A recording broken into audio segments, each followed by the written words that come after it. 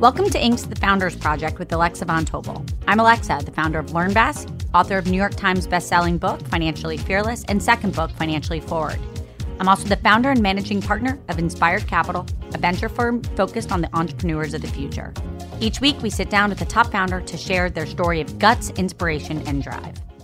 Hi, everybody. I'm your host, Alexa Von Tobel, and this week, I want you to meet Julia Hartz, co-founder and CEO of Eventbrite, a global self-service ticketing platform for live experiences that allows anyone to create, share, and find and attend events that fuel their passions and enrich their lives. Julia co-founded the company in 2006 on a mission to bring the world together through live experiences. Under her leadership, Eventbrite has grown to serve a community of nearly 1 million event creators around the world.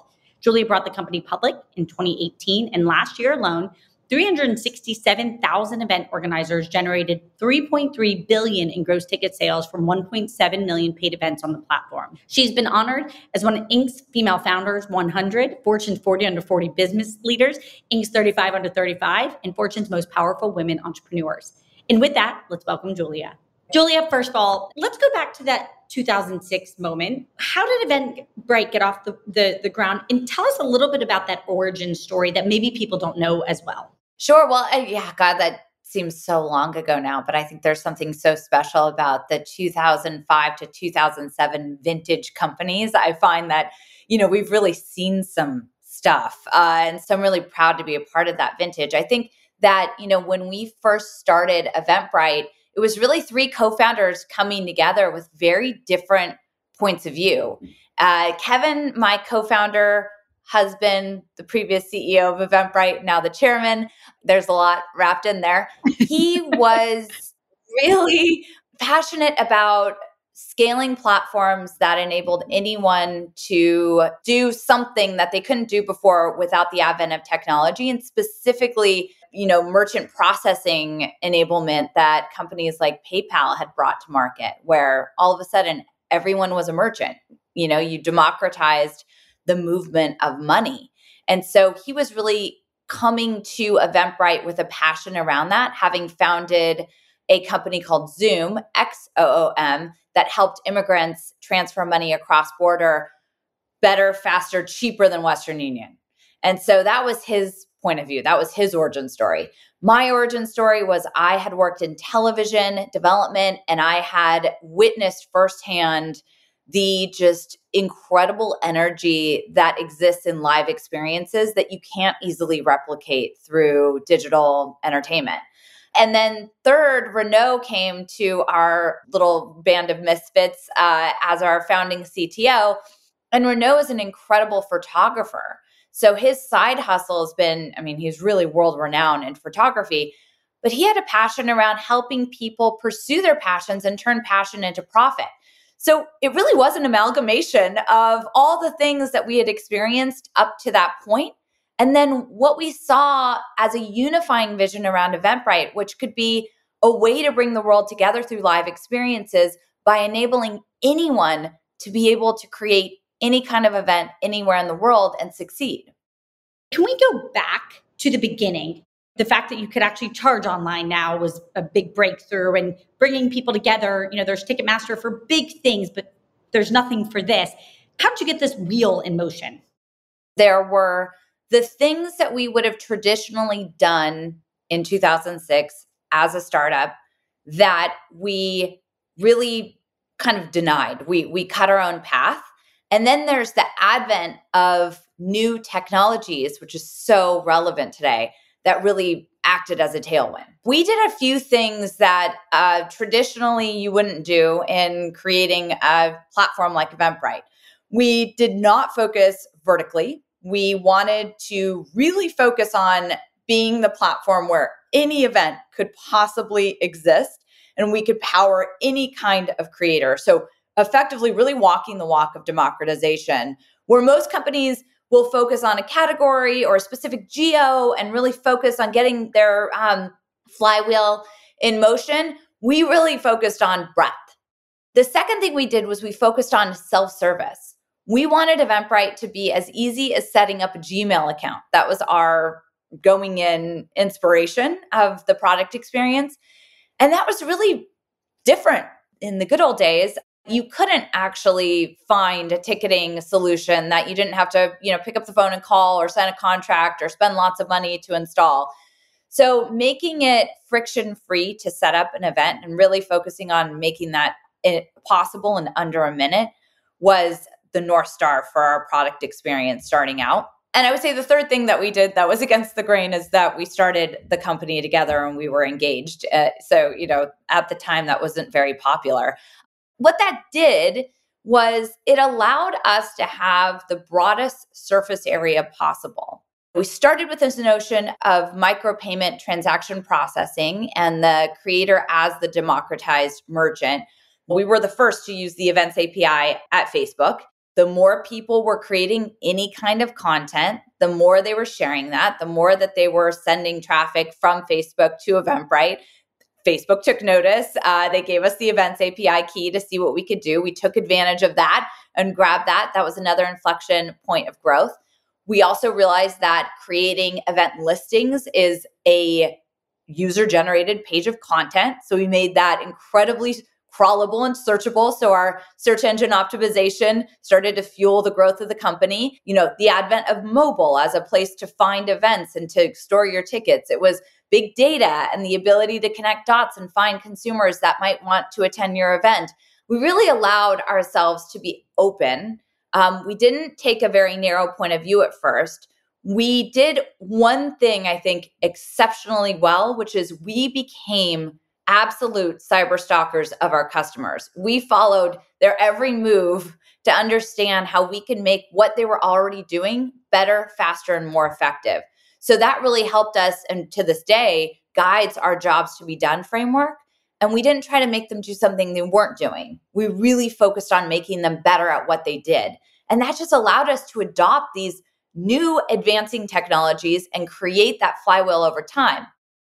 What tips do you have for other founders that are listening on, you can focus on so many things, it can actually be overwhelming. Define what that means to focus on the core customer.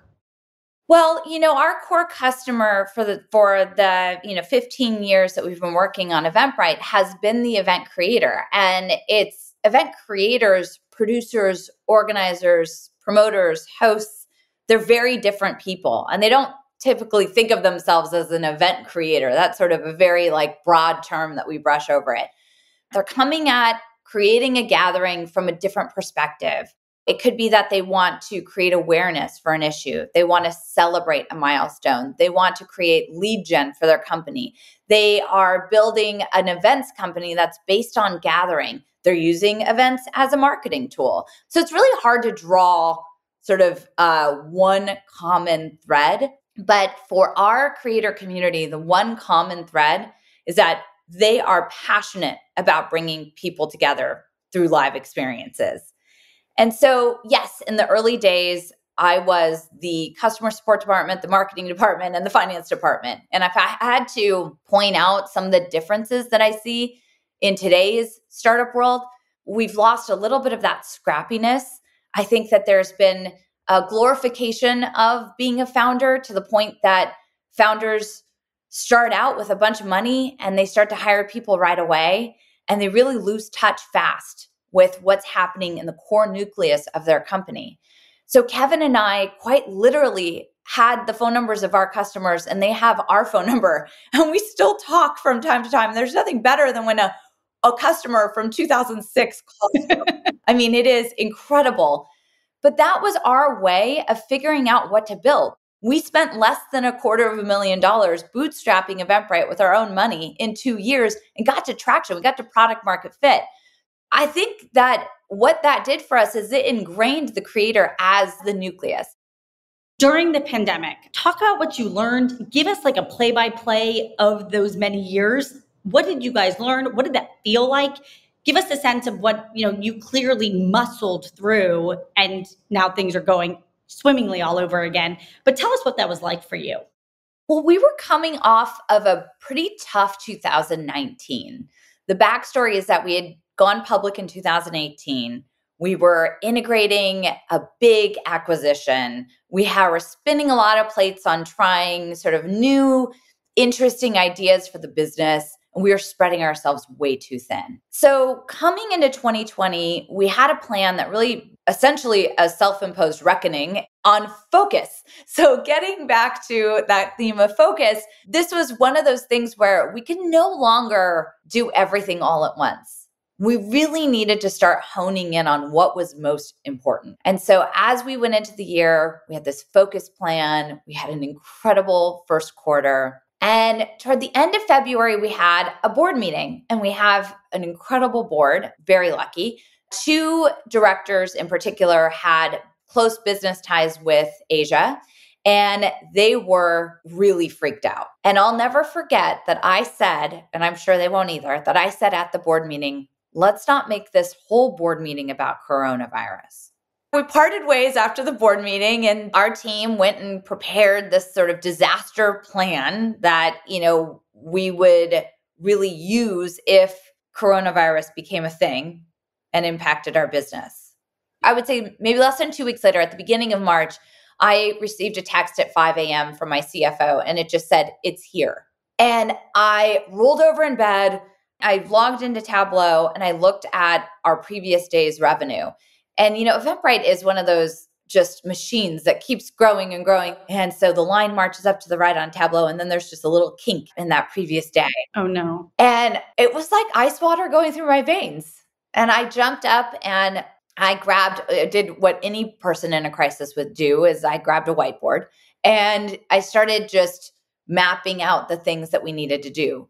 And it became very instinctual. There's a maternal instinct that I drew on big time during that chapter, because from that day to over the course of the next 2 weeks, most gatherings were mandated by the CDC as practically unlawful. And the restrictions on gatherings came like waves, just over and over and over again, kind of like contractions. And it was just a total free fall. Our revenue fell from that day down past the line of 0 on Tableau, which broke the whole dashboard, because we were processing more refunds than revenue. Thankfully, everyone was available at that moment in time. I would walk into our home office and Kevin would be on with some incredible luminary getting advice. I remember that Bob Mylod from Booking said, strap in, kid, you're about to see negative revenue. And I'm like, what are you talking about? But he had been running Booking during 9/11. So he knew exactly what was about to happen when everything comes to a grounding halt. It was just really intense. And I just got really laser focused on what did we need to do to survive? We needed to help our creators, help save the company, and we needed to support our employees who we call Brightlings. And those were my 3 main work streams. And all together it was 90 days. But within the first 30 days, we had shrunk the company in half, achieved financing of the company to allow that, for us to have a nice runway of getting through the disaster. By the summer of 2020, we were already rebuilding with our customers. Give us just 1 or 2 things that you just really learned about yourselves and that you can pay forward to anybody else going through a true crisis. First thing I learned is if you really care about something, there's no shame in it being analogous to other things that you really care about. Meaning, I feel that Eventbrite is our firstborn in a way. And because of that maternal instinct, I think, was really about caring so much for the company and the people and our customers that I was going to do anything to make sure that the company survived this moment. There was nothing that was going to stop me. And Kevin and I were just side by side with about 50 people virtually working to save the company. So I think drawing on that, and in a way, I never called Eventbrite a family. I've never really referenced it as my firstborn internally because I always thought that was kind of strange. But actually that maternal instinct is something that I think really helped me get through and be resolute about where we were going to end up. The second thing is that I had to move faster than I've ever moved before. And I find that I'm pretty fast and I love velocity, but when you're in a crisis, it's warp speed. Within 10 days, rewritten our strategy for what we would do if we could do it all over again, and then restructured the company to that and raised money we were done in 30 days. This was not something that languished or we didn't wait and see. When you have the instinct of near and present danger, move fast, let your flight and fight really activate instead of letting any sort of rationalization or some voice of doubt come in, because you'll never, ever be bummed that you did that. And in fact, when we were talking to partners around financing, they thought some of our charts were way too negative in terms of recovery because people hadn't really grokked how big this would be. And there was a benefit of being the tip of the spear because we could see how bad it was going to be. And then the third thing is that I think that for me, what I learned about myself is that I had been doubting myself as CEO. It's not easy to be sharing a bed with the previous CEO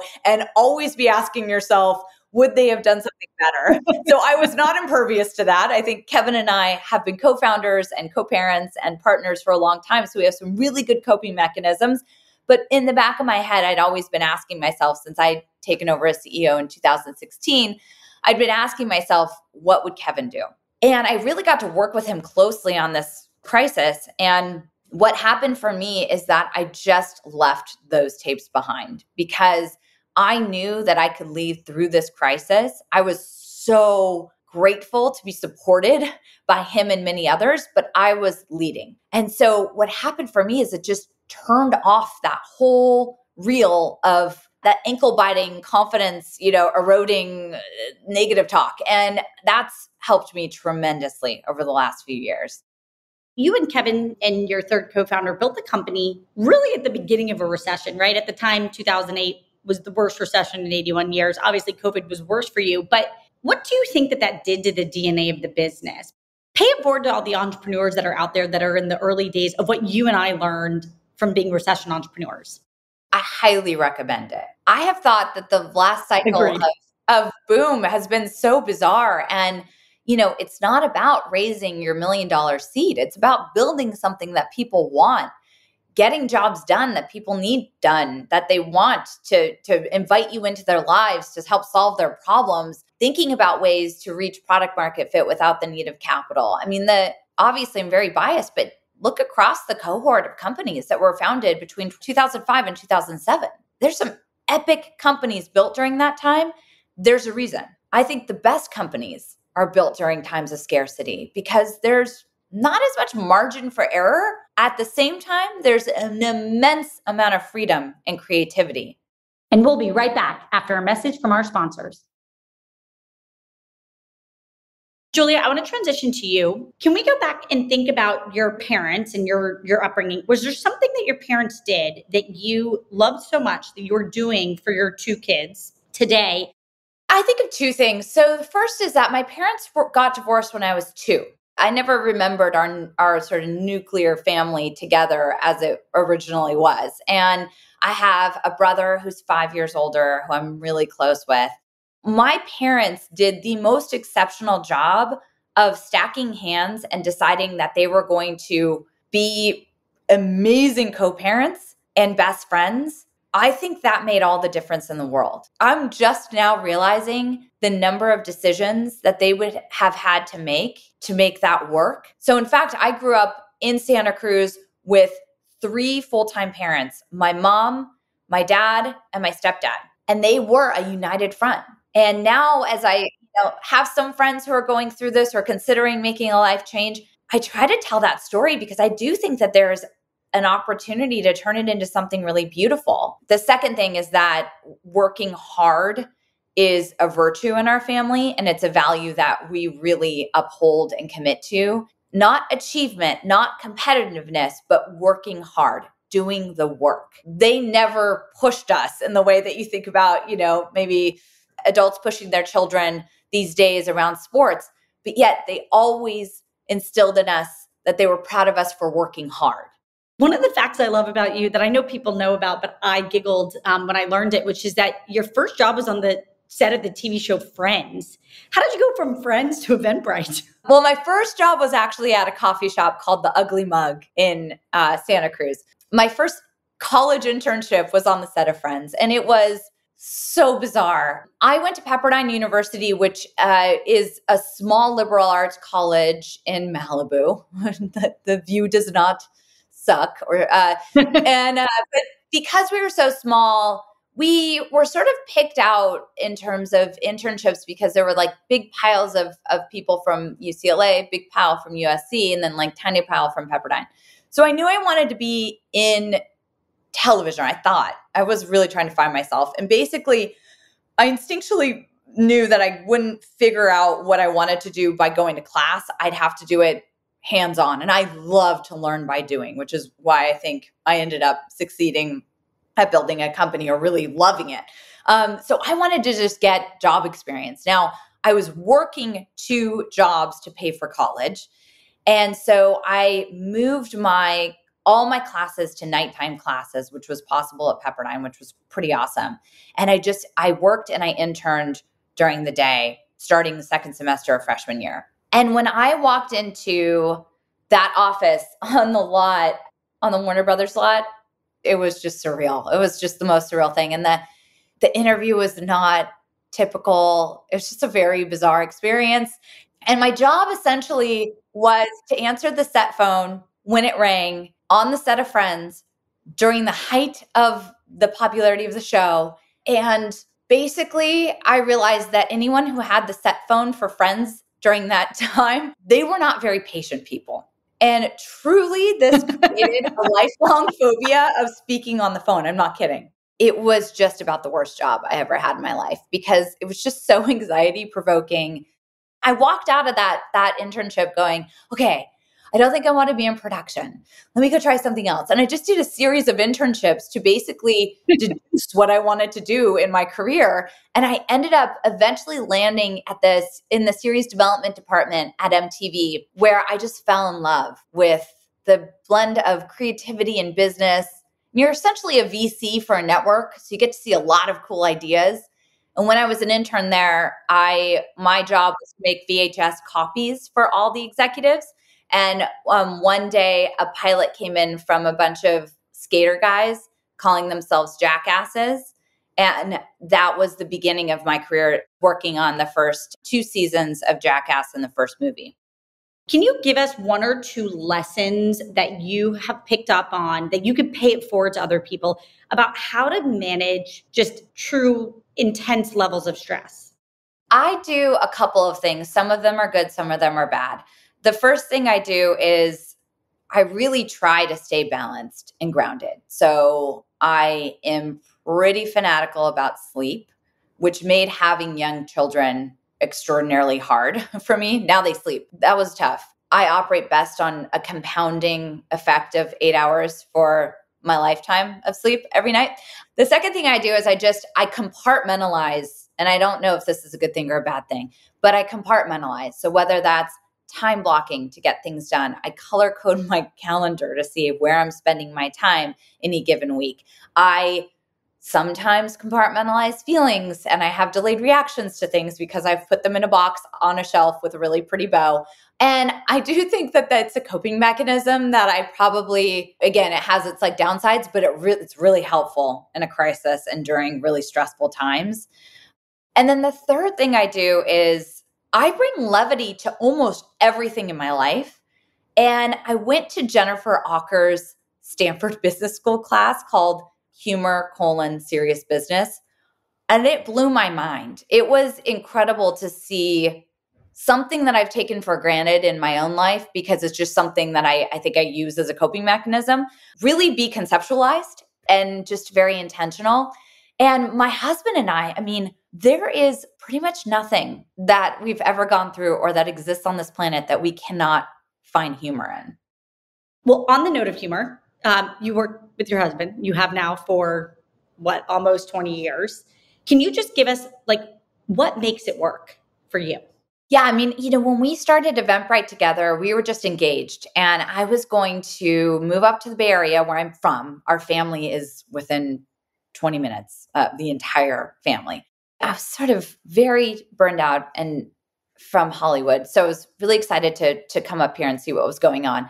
And I almost joined a startup in the cable network space. And they really lowballed me in terms of their initial offer. And Kevin saw that as his opportunity to pounce and give me a counter offer, which was to not take an offer from a startup that undervalued my contribution, but go build something with him and make no money and put all of our savings into bootstrapping the company. And I think that probably love like made me black. Usually when he's pitching something like this, I can't remember the moment in which I agree, but he is a incredible serial entrepreneur who is missing that chip in his brain that says this might not work out.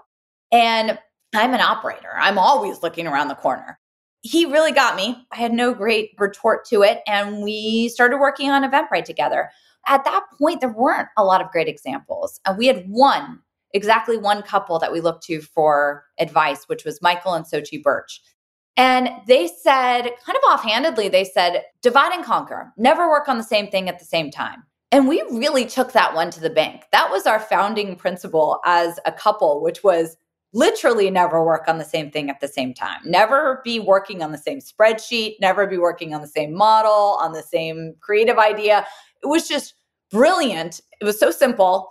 And that was really, for us, the thing that helped us get from A to Z 2 times faster because we have complementary skill sets. So we really try to stay out of each other's kitchen in a really respectful way. The second thing that really helped us is that we have an immense amount of respect for one another. Julia, I'm going to move to the quick fire round. I'm going to ask you a question. First thing that comes to your mind. There's no right or wrong answer. What is a book that has impacted your life in a material way? I love CEO Excellence by Carolyn Dewar and the team over at McKinsey. And it's like a Bible that I refer back to when I'm feeling sort of aimless or overwhelmed in this role. And fictional, The Candy House by Jennifer Egan. Oh, she's such an exceptional futurist. A quote that you love or live by. So the quote I live by is, she who lasts the longest wins, because I think resilience and fortitude and the just keep goingness is actually something that people undermine, and it really matters. Agreed. In any pursuit.